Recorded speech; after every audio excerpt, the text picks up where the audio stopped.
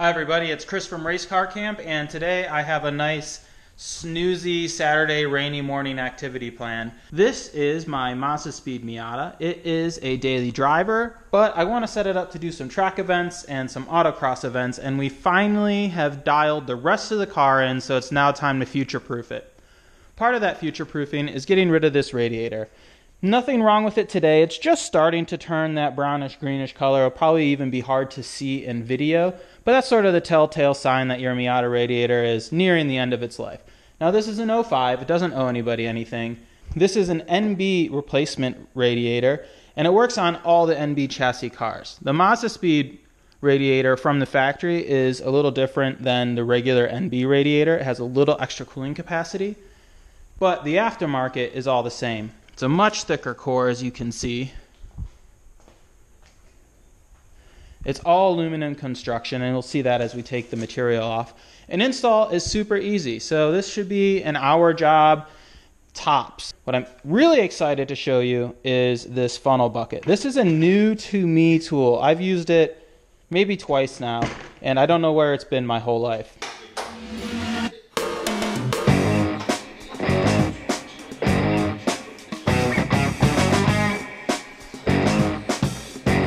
This is probably going to be the most complicated part of this job.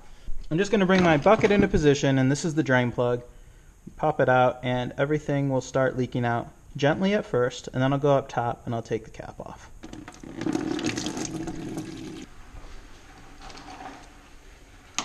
Take the upper hose off. The lower hose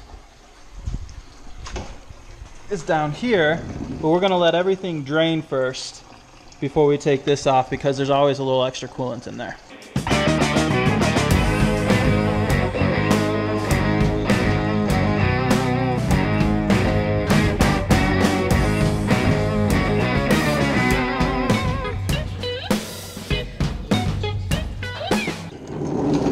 About 5 minutes of draining later, we're finally ready to get this hose clamp off. So slide it back. I hope you guys can see this. I'm going to move my bucket over a little. I still want some residual drips to come out of the radiator and into the bucket, but we'll just take this off so that last little splash has somewhere to go. You see that? Every time you think you got it, there's more. With all the hoses disconnected, it's time to just lift the bad boy up.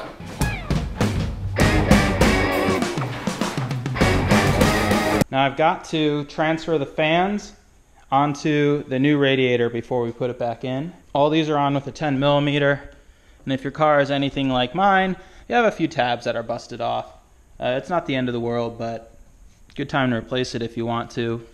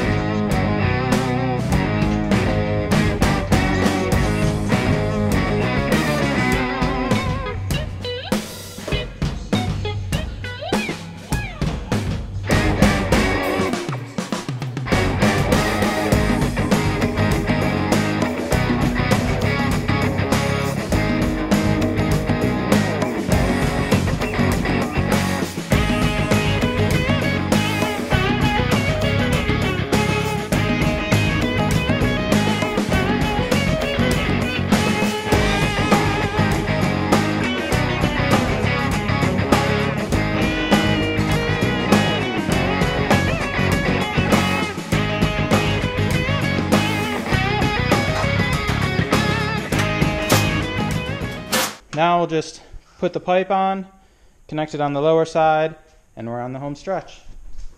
Now we're going to set up the funnel bucket. This is the tool that I wanted to show you, because the bucket comes with all these adapter attachments. And the way it works is it goes into the radiator, and then they give you this fake cap. You tighten up the fake cap, and then you just put the bucket on top.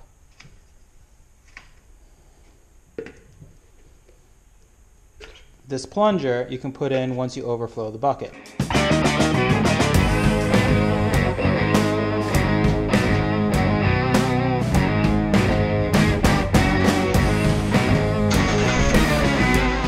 Air is bubbling up and out of the system, and it's filling itself back up. Even though the radiator is full, we're getting the air out of the lines, and it will naturally suck it down in. And I've already got this at the 50-50 mixture. It's all less than a year old from when I did the timing belt and water pump.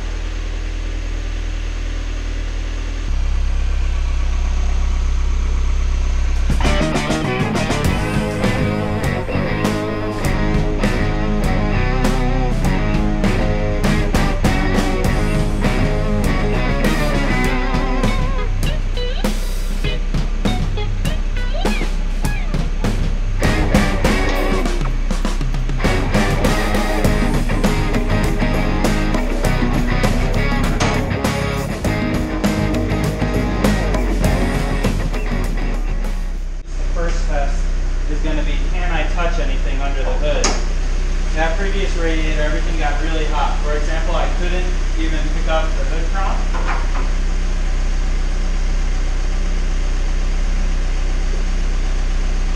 Yeah, it's definitely knocked down some engine bay temps. I'm pretty happy.